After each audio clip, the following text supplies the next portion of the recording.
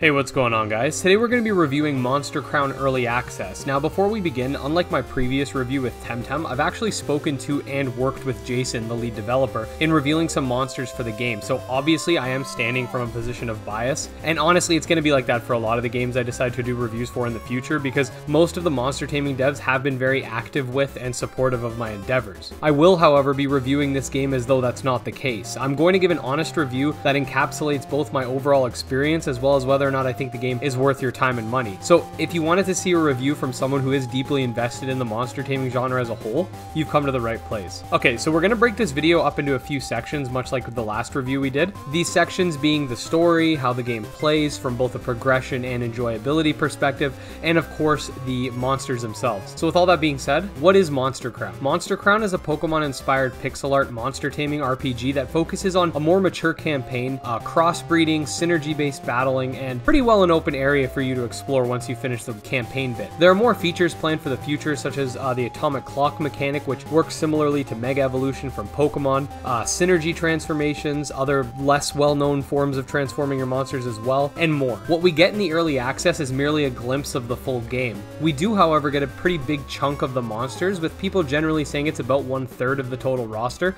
which if true is kind of nuts because I have 100 monsters seen and haven't grabbed them all just yet. The story of Monster Crown begins with you, the protagonist, as a 14-year-old child living on a farm when your dad makes you perform some child labor for him. Afterwards, you're rewarded with a comic book and you send out a survey for a chance to win a monster. You are given 5 choices later on when you inevitably do win, and upon training the monster you chose a little bit, your dad entrusts you with this gem to gift the king of the Humanism Kingdom. In the world of Monster Crown, there are several kingdoms to explore on Crown Island, but the early access is only focused on just one of these. On your way there, you'll encounter various monsters that you can form a pact with, some shady characters, boss monsters, etc. The campaign will take you roughly 5 hours or so, just depending on your pacing, but honestly, the campaign's just a sliver of what you can do with the game. The story of Monster Crown from start to finish of the early access seems relatively simple at a first glance. You're basically just delivering something, but there are a lot of deeper meanings and themes at play if you look a little closer. I don't want to spoil anything in this review, as it's sort of part of what captivated me about this game and had me asking so many questions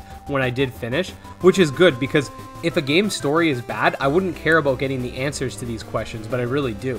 Anyway, so I do have a couple critiques about the main storyline as it is now. There is going to be mild spoilers, but nothing crazy. But basically, you arrive in this first town where there's this rich dude who's planning on buying up the mines and subsequently paying the townfolk the bare minimum they need to survive. You end up stepping in and battling this guy, and it ends up being your first real tamer battle in the game. My critique of this storyline is that Jasper, the man in question, seems like such an archetype that his character doesn't even feel real. He almost seems as though he is the literal embodiment of the greedy businessman stereotype, which is fine, but I feel like perhaps if they were going to go this route, they could have added some hints to the guy's reputation, maybe through some NPC dialogue or something to that extent leading up to Milltown, just so you get a little more insight into the situation. I do think that would at least make it a little more believable. I just had a bit of a hard time taking him as a legitimate character and not just a roadblock. Other than that, the ending to his arc is quite satisfying and sort of sets the tone to the rest of the game, though like I said, I'm not going to spoil how this whole situation ends. There's a lot more that I'd like to touch on with regards to the story, specifically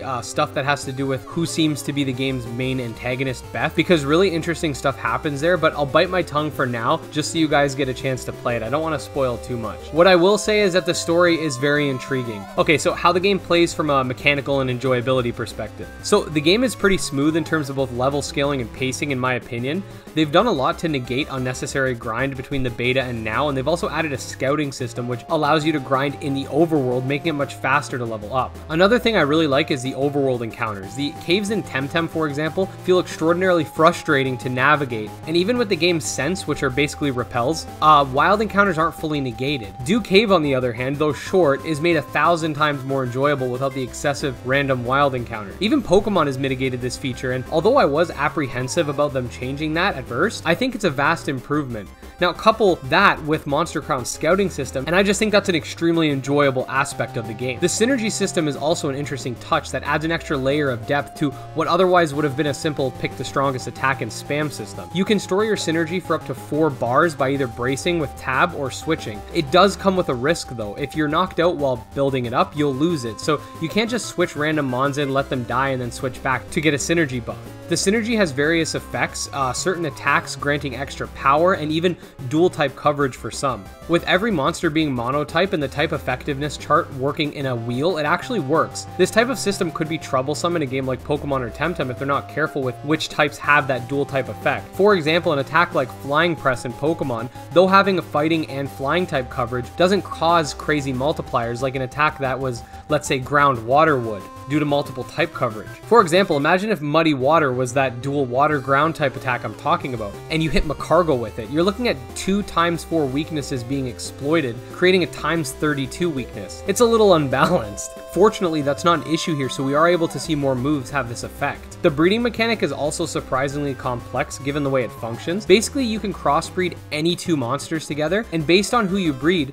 the baby will take one of 5 forms that's based off of the first parent, with a color palette based off of the second parent. They also inherit movesets, learn sets, and much more, making the monsters quite customizable.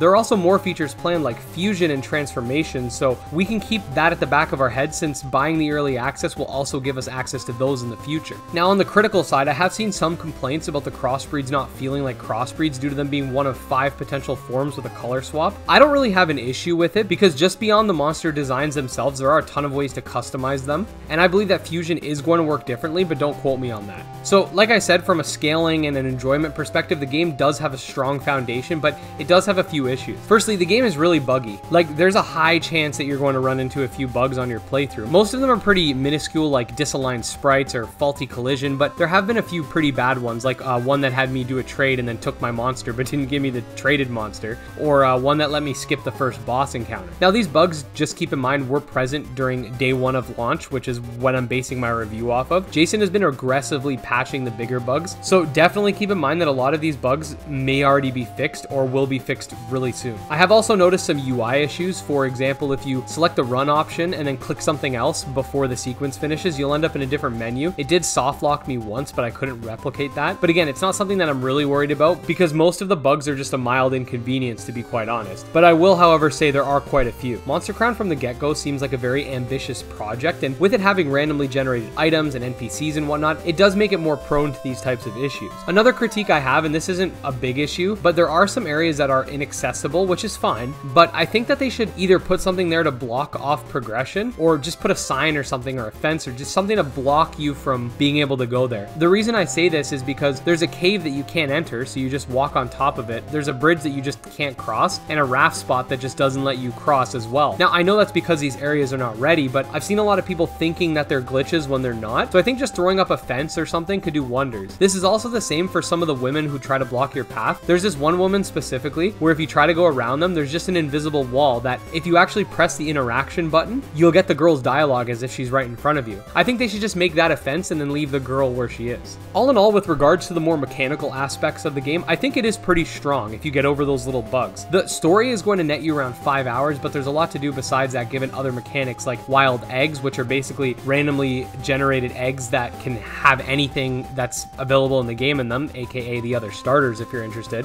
The crossbreeding mechanic, which we talked about, of course, collecting all the monsters, etc. Most if not all the shortcomings are not really a big deal for me because with an early access title, bugs will get fixed. So the foundation is what I'm most concerned about when it comes to this, and I think it's quite strong. Now, the most important aspect for a lot of people is the monsters, and let me just say that of course this part of the review is going to be subjective. I might have an opinion on them that's totally different from your own, and that's totally fine. I'm going to try to bring forth the reasons as to why I like the creatures, but ultimately I can't really help the subjectivity of this. Anyways, I personally love the Monster Crown designs. I think this and the overarching narrative of the game are its strongest assets. Not only do the monsters look more edgy and rugged and like monsters as opposed to sort of cutesy animals, their backstories are actually pretty damn cool or pretty damn dark. Whether it be Hooclaw that is said to go about its malicious business regardless of the well-being of its tamer, or Canites fighting to the death and potentially being eaten by their own, or Topsy swallowing their prey whole seemingly just for the fun of it. These monsters feel like monsters. They feel dangerous and I like it. Now back to designs. For me, Monster Crown has so many that I like and I can't even think of any off the top of my head that I don't like. Want a dragon that breathes rust? Check. How about a gargoyle dragon? Check. Menacing crocodile dino looking dude? Check. Epic sea serpent? Check.